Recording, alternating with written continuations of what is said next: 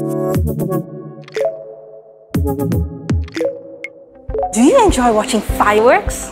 A firework is essentially a casing filled with explosives and combustible colorful pellets called stars.